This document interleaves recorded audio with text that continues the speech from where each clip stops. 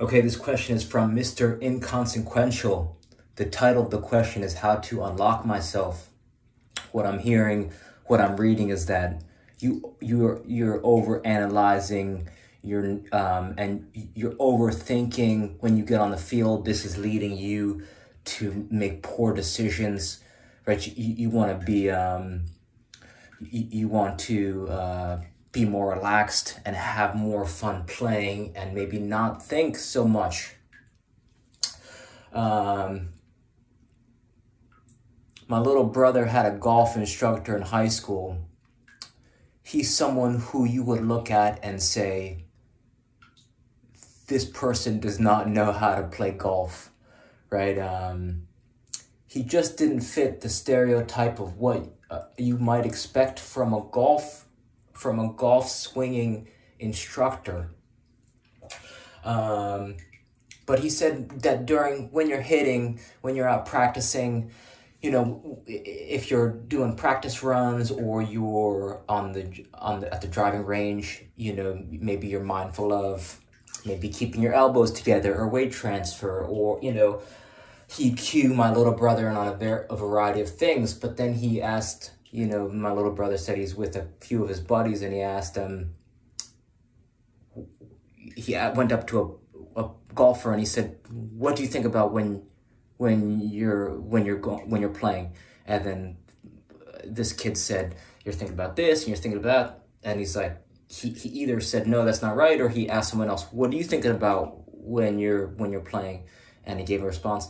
And supposedly the answer he was looking for is nothing. You should be thinking about nothing. And it's, you say, okay, how do I think about nothing?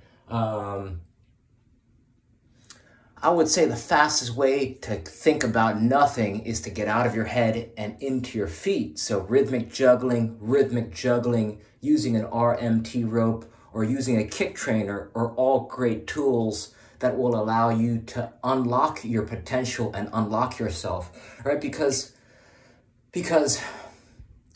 why are they great tools? Because, right, they say that, Tony Robbins says, if your mind's not feeling good, you got to move the body, right? And that's such simple advice, right? Move the body, right? Juggling, kind of losing yourself in the ball, right? It's almost like you want to start to cultivate the ability to take a deep breath, and in one breath, like, find deep tranquility and deep relaxation and if you could do that in one breath, I think checking out the TED Talk, How to Breathe by Dr. Vranich comes to mind. You think as an athlete, you think you know how to breathe, and I just didn't. I was a horizontal breather, and what I had to learn was how to breathe.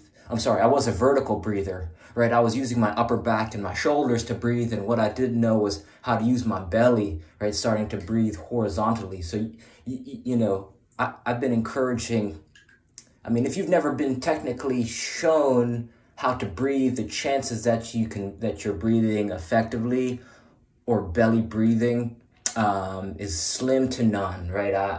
I bet everyone listening to this, I'm 96% sure that you're not breathing right. And the way you check is take a deep breath. And if any part of your upper back, your traps, right, your shoulders, if there's any vertical movement, right, if your shoulders raised, if your upper back raised, you could be breathing better, right? So you want to check out that TED Talk, How to Breathe, with Dr. Vranich. Another TED Talk that comes to mind is by Amy Cuddy. I've been doing this for the past 10 plus years. I used to do this before my econ exam, right? I had 3 econ exams my senior year of college, and if I didn't pass one, I didn't graduate. And if I didn't graduate, I joked that, right, my parents would have fed me to the fishes, right? They would have killed me. So learning how to power pose is super helpful in any high pressure situation, in any, if you're about to go into an interview, if you're about to take a PK, I've started doing this, right? Taking a penalty kick, corner kicks, set pieces,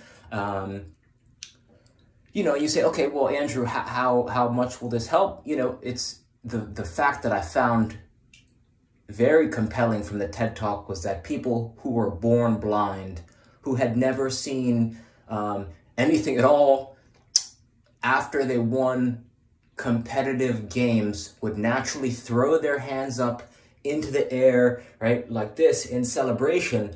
And I thought, wow, like if that's a genetic, right, like that's deeply wired into who we are as primates, right, as humans, whatever. So I found this to be so subtle, so subtly powerful. I do this before heavy lifts in the gym. I do this before taking cold showers, during cold showers. So it's very present in my life. This is not something I'm speaking about lightly, right? I'm not just speaking about it and not doing it. I spend, you know, I'm also spend time hanging, which is also like a power pose. So in a given day, I spend about 10 minutes in a power pose at least. So you could call it in a year, I'm spending more than 365 times 10 minutes a day. What is that? I don't know, a couple days in a power pose. So, you know, this is how much I believe in it. Whether or not you find benefit, you got to test this out, right? Don't take everything I say as truth. You got to test it out and run experiments for yourself. How do you unlock yourself? Five pillars. Andrew Huberman, he talks about 5 pillars. What are the 5 pillars? The 5 pillars are sunlight, hydration and nutrients, movement, sleep, and relationship with yourself and the relationship with others. I would say the way you speak to yourself is more important than the way you speak to others, because usually the way we speak to ourselves will reflect how we speak to others, right? And it also goes back to how you're raised, maybe friend groups, peer groups, the way they speak to themselves, right? The way your friends speak to yourselves, jargon, mindsets, views. So you want to be encouraging with yourself, right? Jordan Peterson says you got to treat yourself as if you're responsible for taking care of yourself, right? So in every sense of that statement, you gotta invest in yourself for your life. And if you're just, you know, constantly criticizing yourself, if you're constantly trying to beat yourself up, either physically, mentally, for regrets or past mistakes or, you know, problems, you're never gonna live to your true potential because you're bogged down on the past. So, you know, Jordan Peterson says, you know, if you have painful memories of the past, you want to write those down, and then, right, if any memories still make you cry, you got to write those down and then let it go, because then you can't grow. You can't grow if you're thinking about yesterday all the time. I think Homer Simpson says you could beat yourself up for one day, and then after that, no more. Okay, so where are we going? The 5 pillars, right? So we have relationship, hydration, sunlight, movement, and sleep. So how do all these tie into an effective, right? Andrew, tell me something. Give me something I could sink my teeth into. Well, the most effective way to start increasing your energy and your creativity and unlocking your potential is great sleep. Everyone always talks about great sleep, but no one says how to invest in that. What can I do for great sleep? Well, I'm sitting in a hot freaking bathtub right now. I've been trying this for the past 2 weeks, and some weird things have been happening to my body. I started right before I started hot baths before bed. I could remember moments or, you know, a minute or two of a dream. After I started doing hot baths, my dreams, I could literally, like, I could remember hours worth of dreams. I've noticed, like, call me a liar, I've noticed the color of my eyes has become more vivid. And this could be a self-fulfilling prophecy, or, you know, this could be a delusion. This could be a confirmation bias. Whereas Andrew Huberman says it's going to help you, grow your life. And I try it and I believe it. So I try it and I think it happens. So, is this bullshit? I don't know. I don't know. I know that after I get out of the hot bath or hot shower, my blood vessels, like, look at my freaking, like, my blood vessels from sitting in this hot tub. Like, I'm getting some vasodilation, right? I'm getting, like, I don't know if you could see that, like, my freaking blood vessels start popping out everywhere. But I think the thing that to me is the most significant is the fact that I can remember lengths of dreams. And I notice that if I drink a little bit of alcohol, right? I work at a bar. If I drink a little bit of alcohol, right, it hurts my sleep, right? I wake up unusually early. My energy's lower. So for all those reasons, having more vivid, and I feel like I'm getting deeper sleep. I'm not using an Oura ring. I'm not using any devices, but my gut feels like I've been sleeping better. But, it also ties into other things that encourages, right? So if you're listening to this, the one thing that you could do is take a hot bath or a hot shower right before bed. Boom, better sleep, in theory, right? Let's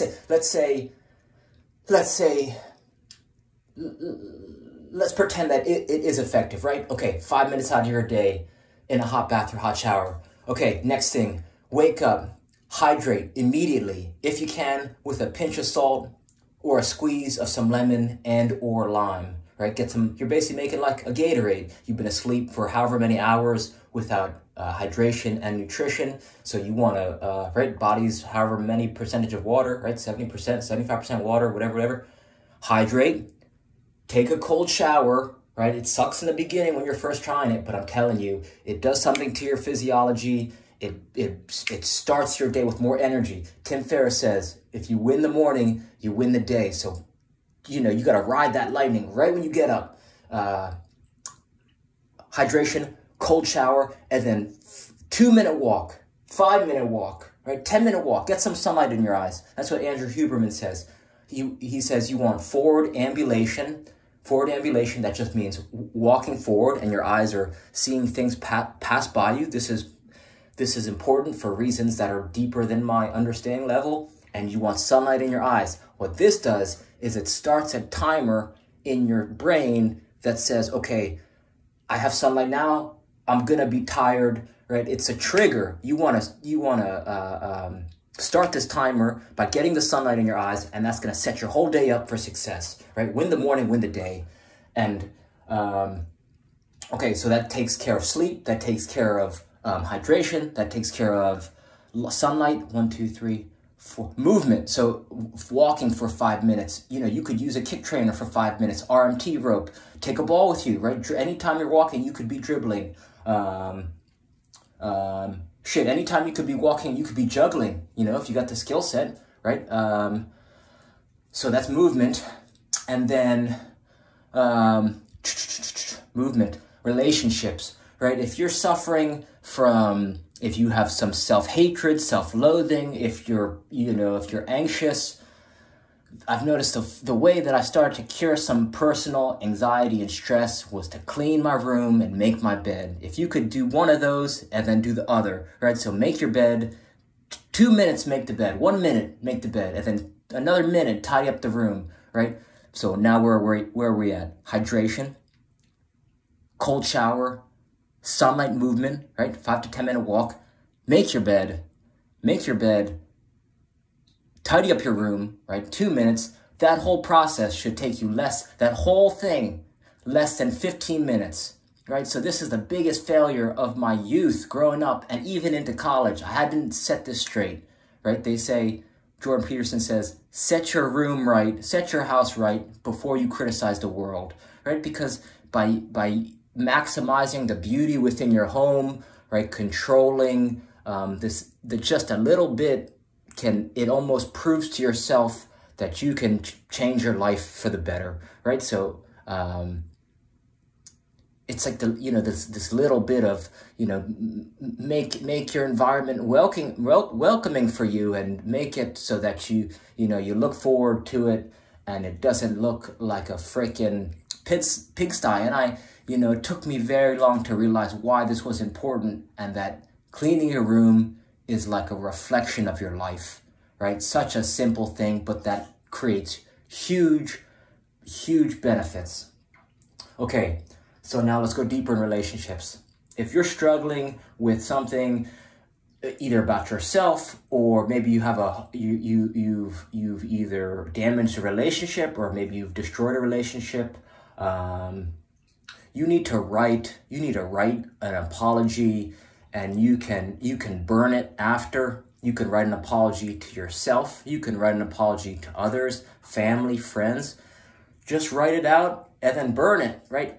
I think Abraham Lincoln used to write letters and he wouldn't even send them. And what writing does, it helps you clarify your thinking. That's all writing is, clarified thinking. So, right, it's just a form of journaling. They say the brain's a good place for coming up with ideas, but a poor place for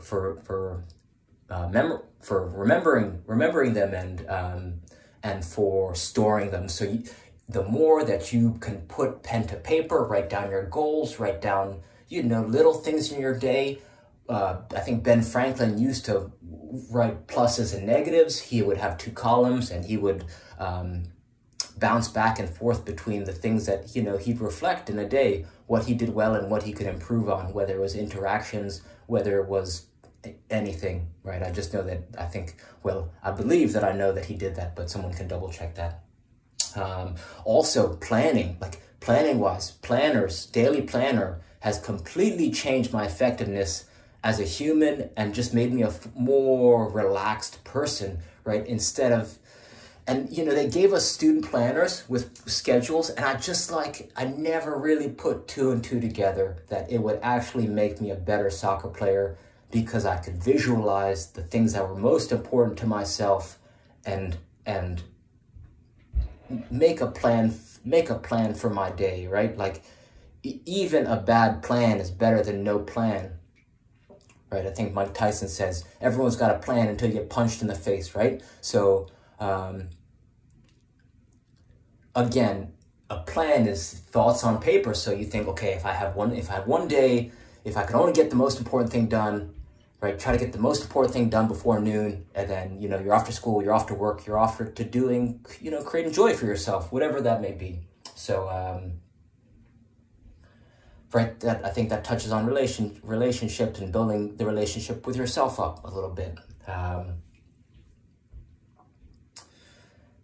Okay, unlock your potential. So let's rewind. To be a more effective soccer player, you can start acting professionally by investing your time and energy into those 5 pillars, right? Because once you set those, this is what Andrew Huberman says.